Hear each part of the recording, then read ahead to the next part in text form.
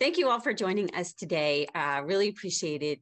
And for so many families out there, we've really tried to use this REACH program to come in and reach into your communities to hopefully bring you some information that you didn't have before, but that's going to help you in your life moving forward. So thank you guys for being here again.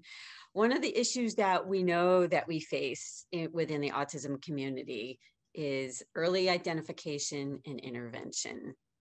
And, my son is 26, and I can sadly say that I still hear the same reports about what a family faces during those early years when you think that something is up with your kid and you go to your pediatrician and your pediatrician says, give it time. Well, we want you guys to have the information that you need so that you can do like a friend of mine had said to me 24 years ago. Don't take that. If you feel like there's something that's up with your kid, there's no reason. We're going to hear about that today, to just wait. Even if it's nothing, it's just a little developmental blip, you can still do some really good stuff on the front end that's going to help your kid with their future. So this morning, I want to welcome Dr. Geraldine Dawson to the REACH program. And before we get started, I'm going to read her brief bio here. So Dr. Dawson is the William Cleland Distinguished Professor of Psychiatry and Behavioral Sciences at Duke University, where she's also Professor of Pediatrics and Professor of Psychology and Neuroscience. Dr. Dawson is the Director of the Duke Institute for Brain Sciences and the Duke Center for Autism and Brain Development. Her research has focused on autism early detection, treatment, brain function throughout basically the course of her career. And she is the author of An Early Start for Your Child. Dr. Dawson, thank you so much for coming on and talking with me today. Oh, thanks so much for inviting me. And I'm so glad we can use this technology to reach so many people. That's wonderful. Yeah. So kind of like what I had said before, I mean, we've been looking at early intervention for a while now. And can you tell me, over the last 20 to 30 years, because it seems like as a science, I think that the researchers kind of have their hands around autism and being able to identify it earlier. So what are some of the things that we've learned over the last, like I said, 2 to 3 decades about that? Yeah, so let's start out by talking about early detection, which is what you mentioned in the introduction. And I really want to reinforce something that you said, which is that parents should trust their own instincts. And there's actually been published papers now that show that parent concern is a very reliable early indicator that something might not be going right. Now, it's not always the case. Sometimes, we can be concerned and find out that actually, nothing's going on. But in most cases, we find that parents are pretty good at detecting that something just doesn't seem to be developing in the normal way for their child. And it is true that often parents will bring these concerns to their pediatrician, and then the pediatrician will take a wait and see approach. And so we strongly encourage parents not to accept that. And there are some tools you can find on the internet. So if you Google the modified checklist for autism in toddlers, or what we call the MCHAT, you'll find a screening tool, for example, on the Autism Speaks website that you can fill out, and it will give you a risk score. And pediatricians are very familiar with that tool because it's actually recommended by the American Academy of Pediatrics. And you can bring that in, and sometimes that will help them listen. But, regardless, the access to early intervention can make a big difference. And even if your child, as you say, ends up not having autism, these kinds of early interventions that you can do at home, or sometimes with a therapist, or sometimes in a preschool, can really make a difference in your child's ability to acquire language, develop social skills, and eventually, lead a more independent life. So when it comes to the early identification, are we finding that we're able to identify children younger, or we're still about the same as we've been for about the last 20 years? Yeah. Well, when I first started in my career, we thought that we couldn't diagnose autism till about 3 years of age, because we were very focused on language as one of the early delays that we often see. But we've learned so much more now. And we know that for most kids, the symptoms begin to emerge between about 6 and 12 months. And so what we find is that the babies during this period are not engaging in sort of the normal types of social interactions that we'd expect a baby to be doing. So sometimes it's they're not paying or attention to people or having as much interest as that we would expect in looking at people. Sometimes it's not babbling back and forth. We start to see that mama and baba and that back and forth babbling during that period. And then towards the end of that period, we start to see babies developing gestures. So they start to wave bye-bye, they point at things. And when kids are developing autism, they're usually not developing those gestures. Another early sign is not responding when your name is called. So if you call your child's name and they're not turning to look during this 6 to 12 month period, that also can be a concern. Now it could be, due to other reasons, but it's one of the early signs that we see. Now I should point out that about 25% of kids develop normally till about 1 to 2 years of age and then lose skills. So we do see variability in terms of how symptoms start to emerge. But for most kids, I think parents will start to get concerned usually between 6 to 12 and certainly by 12 to 18 months of age. And so that's the time where you just need to bring those concerns to your pediatrician and, make sure your voice is heard. Yeah, that was my son. He developed fairly normally the first year of life. He had about 10 to 12 words by the time he was like 13, 14 months.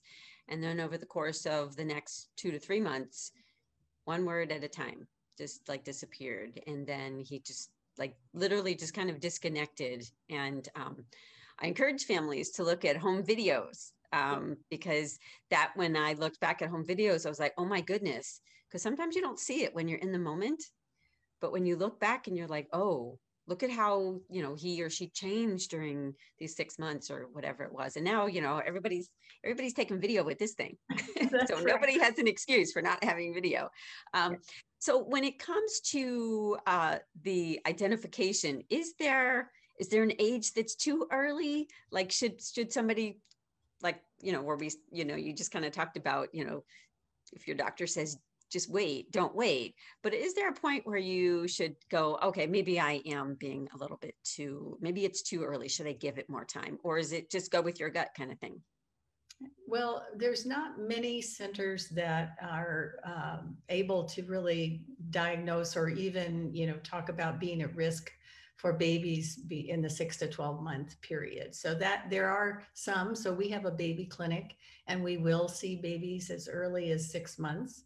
But most pediatricians will think that's too young because we know that during that period of 6 to up to around 18 to 24 months, that the diagnosis is not always reliable.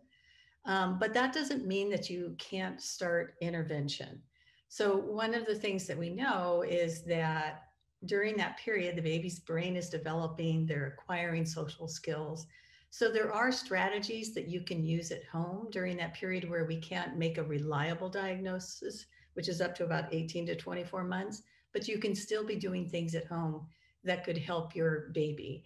And these things are strategies, and we'll talk about how you can get access to learning about these strategies. But these are strategies that would help any child.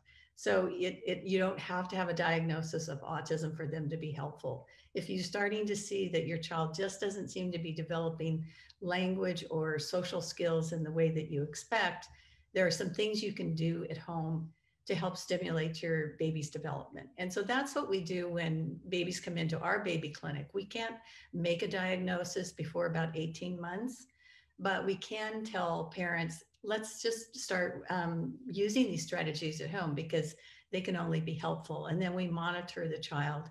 And by about 18 months, you can make a reliable diagnosis of autism. So can you talk about some of the things, and not necessarily at home, but sort of just in general, when we think about early intervention, what might that look like? Does it have a name? Should we gravitate towards things that say applied behavior analysis or verbal behavior, or is it just looking at the child and moving forward based upon what you see? Right. Well, there's some really important principles in thinking about choosing an early intervention. There's no studies that have been published that really take two interventions that are both have been empirically validated, meaning tested in clinical trials, and put them head to head. So we actually can't say, oh, traditional ABA or applied behavior analysis is, better than say floor time or some other intervention. We just have not done those studies. The most important thing is to choose an intervention that has been scientifically validated, that there is some science behind it that has shown that this can be helpful for the child developing language, social skills, cognitive skills. And there's really several of them. All of them do have as a foundation applied behavior analysis.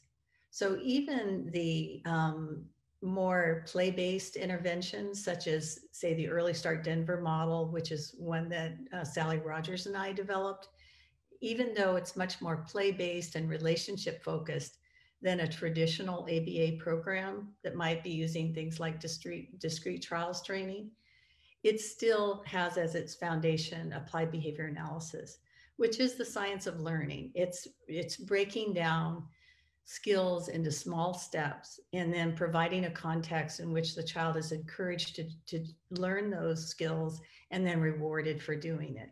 It's just there's many different ways of doing that, from very structured sort of routine ways, such as discrete trial training, which is a type of traditional ABA, all the way to much more play-based approaches, such as the Early Start Denver model, where the interactions are more naturalistic than what you would see in a traditional ABA program. If a parent lives in an area where either they don't have access to therapists because they live an hour by car from the nearest town where there might be a therapist or there might not be, what are some of the things that they can do, like at home? What type of activities can they do with their child that would be considered early intervention, whether the child has been diagnosed or not? Just a kid who you're noticing there might be some developmental laggings here. Okay, well, I'm going to actually return to that question in just a second, because I want to elaborate on choosing an early intervention, because there's a couple of other features that I think are really important for parents to be looking for, besides the fact that they're built on applied behavior analysis and that they have science behind them. And that is that they should be individualized. So we know that every child is different, and the therapist should be working to develop a very individualized program that is tailored to the needs of your child. And then they also should be collecting data to see whether what they're doing is actually working, and constantly making modifications if your child is not acquiring skills. So that sort of data-based and very individualized approach is really important. And if someone says, look, this is a treatment, it works for everyone, and it's the same for everyone, that's already a red flag. But also there should be this openness to saying, I tried this strategy, it doesn't seem to be working, let's now modify and try a different strategy. And I've been collecting data to make sure that I know that it's working. So those are some of the features that you look for in a therapist, whether it's in a preschool or an individual therapist that you have working in your home. But in terms of what parents can do at home, the really good news is that in the last, say, 10 years or so, we've been developing parent-delivered interventions that parents can do at home and in the context of all their just regular activities. And if you think about it, the typical child is learning every moment. So yes, of course, we do put kids in school where they're, having time where they're, specifically working on something. But in fact, learning occurs in every interaction with the world and with other people. And so that's the context that we want to create at home for the child that is developing autism, that we want to use those everyday interactions so that they have many opportunities for learning, just like a typical child would. With a typical child, they're very oriented to other people and interested in other people. So during that interaction, they're learning about other people. But if the child isn't interested in other people, they're missing out on all of those opportunities for learning. So we have some really good strategies that parents can use at home during their everyday activities. So it could be mealtime or bath time or out at the park. And there are strategies to draw the child's attention to you as a parent. And then once you have their attention, to help them to learn to communicate and interact socially.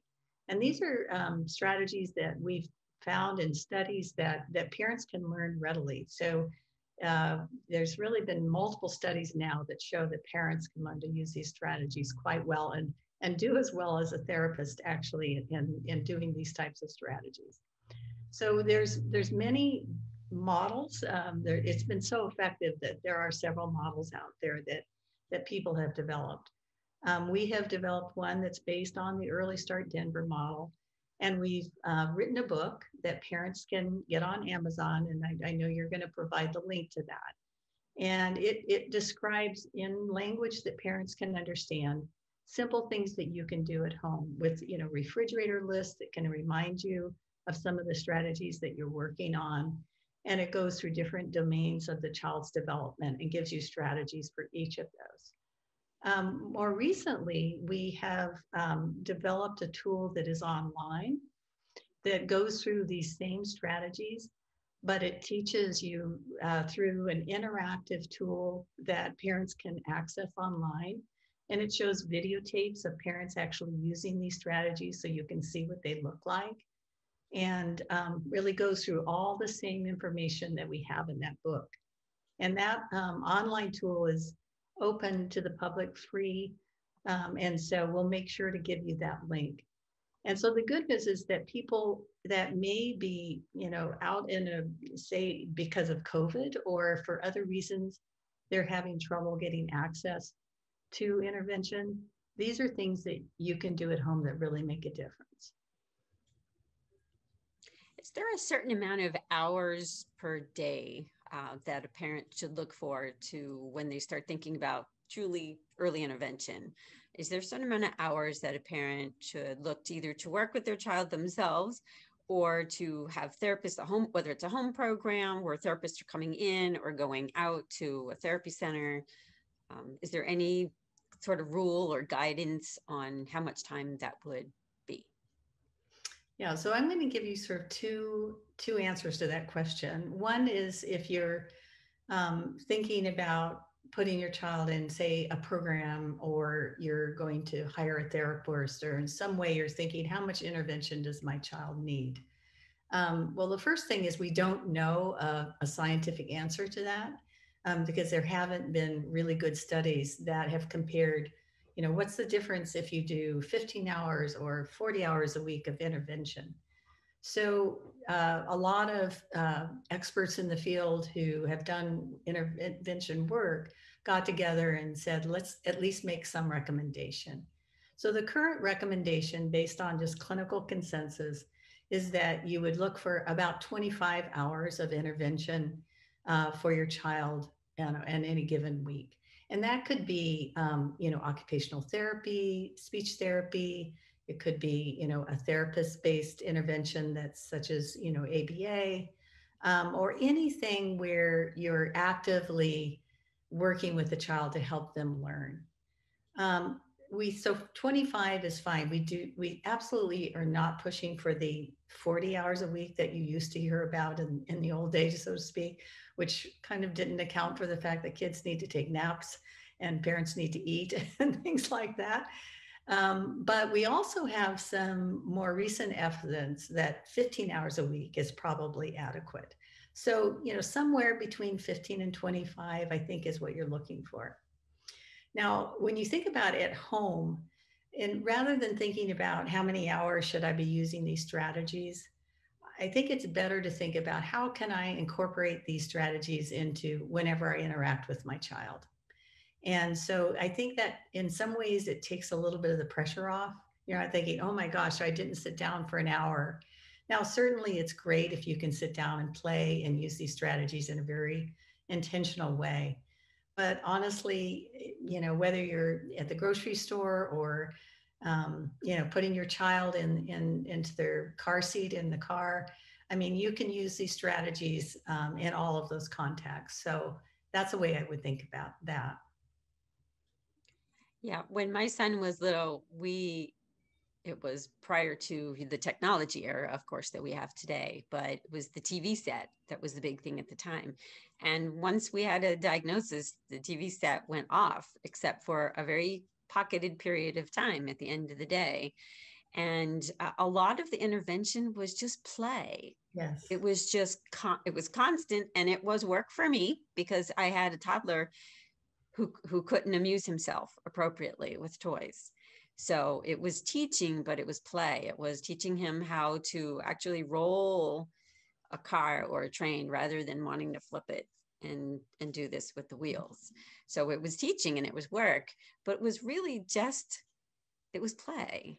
And so it didn't feel like, intensive intervention, but yet it very much was intensive. It was intensive on me for sure, because it was dedicated time.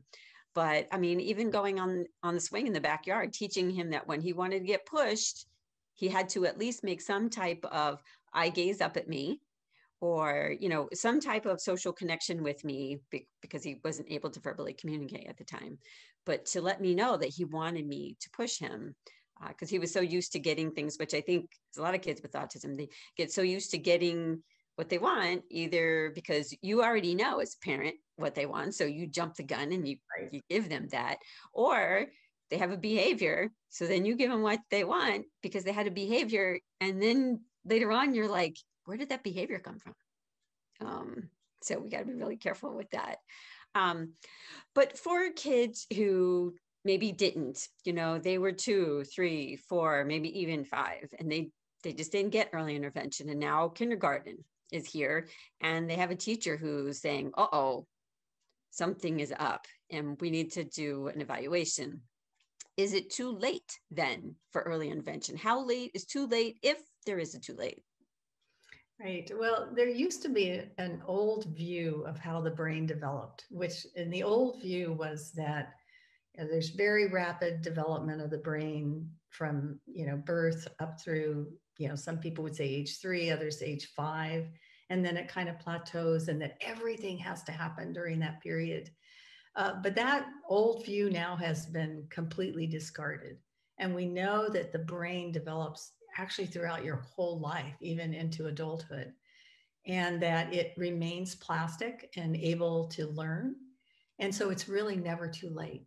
Not even in adulthood is it too late, that we still can recruit and stimulate and engage the brain, and it can develop new connections.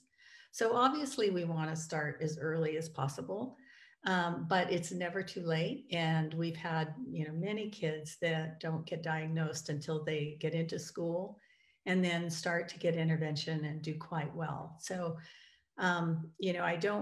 I never want parents to think that it's too late, or that there's a window that they have, they're now have passed, and that their child cannot benefit from early intervention. Yeah, my son's, most of his early intervention was me on a race, because I heard age 5, that's it. They're going to cap at age 5. Right? Yeah. I mean, I think that everybody who's watching this, we've all made a lot more progress from age 5 to where we are today than we did up to age 5. I mean, not that we don't get some great stuff out of that birth to 5, but yet, I don't know about you, but I learn something new every day. Yes, no, absolutely. And, similarly, there was an old view. And in fact, as clinicians, we would sometimes say this. I didn't, but I would hear others say it, that if a child hasn't developed language by 5, that they probably won't develop language. That also is not true. We have found that a lot of kids actually develop language during elementary school or even later. And so it is important to not think, oh, this child will never develop language, but to keep using those strategies that will help promote spoken language. Now, that doesn't mean that you aren't at the same time using other augmentative communication devices to help the child communicate if they're not using language, but you can still stimulate language. And often we do see some of the first words up, at 8, age 10, it can happen later. For the parent who is looking to start something, some type of early intervention, is there any type of kind of like a guidepost for a parent to try to decide what type of therapy or what type of approach it should be? Or is it just, well, we're going to kind of throw it at the wall and see if it sticks? I mean, is there anything for them to help them to pick and choose what they should start with? Well, I do think there's choices that are somewhat based on just what do I have access to. So I don't want to put pressure on parents to think, oh, I must get this kind of intervention and I'm going to do anything. I've seen parents move, for example, and sell their homes in order to get a specific kind of intervention. So what I would do is to survey the interventions that are available in your community and then use those guideposts that I gave earlier, which is this an intervention that has science behind it? Is this an intervention that is individualized to my child? And is the intervention one where the therapist or the teacher was willing to try different things if it is not working, and they're collecting data? So they said that you need to hear from the school or the therapist that they have outlined specific goals for your child with an idea of when they think that that child could achieve that goal. And then they're monitoring whether they achieve that goal. And if they're not, they're changing their strategy. So I think if a program meets those qualifications, and if you happen to have more than one that have different flavors or style, one might be more structured, the other might be more play-based and relationship-focused, then I think it gets into just what matches with you. Because when you think about when you choose a school for any child, you're often matching it to both the parent's style and also the child's style. So some children may thrive on a much more structured approach and really do well in that, and others may really thrive in a much more naturalistic, play-based approach. So we can also think about matches, but truly, I think if you meet those criteria that I outlined, then any of those are going to be good for your child. Yeah, we have a question. Let me just get to this. We have a question that says the public school system really helped. He was in a preschool program for 1.5 school years before starting kindergarten. What has been she wants to know what your experience has been with public versus private in general. Has there been a difference? I wouldn't classify, private versus public. And this kind of gets into that question of, should it be a self-contained classroom? Should it be an inclusion-based classroom? There's so many different ways in which kids can receive their education. And rather than making a blanket statement, I really think about what is the best match for my child. And then also, what is the relationship between the people in the room, the adults? So it could be the teacher and the aide, the other therapists, and my child. So are they open and really interested and motivated to be working with my child? And I have really good communication with them. And then finally, is my child making progress in this context? So if any of those things are missing, that you don't have a good relationship, that they're not really paying attention, or that the child isn't making progress into goals that you've set through your IEP and that are very explicit, then you can start to question, either this isn't a good fit or maybe they need to be doing something different in the classroom.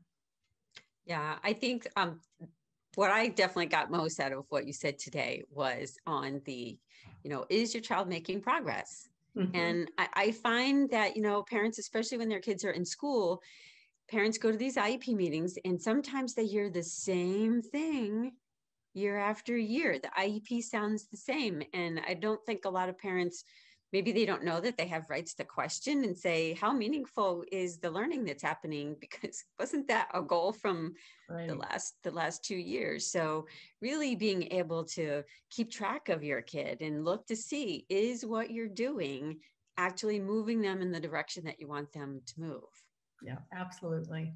I know that because we developed, our own home program because I couldn't afford all the therapies, and that was because it was a while ago. Insurance, but there was no such thing as insurance for any of the interventions that we were integrating, especially like use of the ABA methodology. So we created our own home program, and I mean, I lived by my data sheet. I Yes. made sure that I was tracking it so that even for me, I could look back and see, wow, okay, so he was doing really good 2 weeks ago. And what happened today? To be able to look to see what are the things that kind of came up. So I think that's really important. I want to thank you so much for coming on and talking to me. We really appreciate your time. We know you're an extremely busy woman. So thank you for giving us all that information, for just taking the time to talk to us today. Well, it was very much my pleasure. Thank you for inviting me.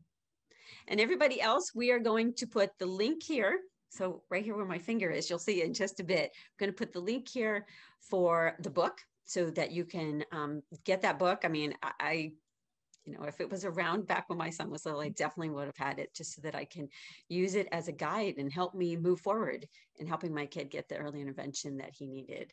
And then I'm also going to share the link that Dr. Dawson referred to, and we will put that in the comments below. So whether you're watching this on Facebook or whether you're watching it on YouTube, if you just look at the comments below, we'll put the link there. Thank you guys for joining us. Have a beautiful day. Dr. Dawson, thank you for your great wisdom and all that you do for the autism community as a whole. We really appreciate it. Well, you're welcome. Take care, everyone.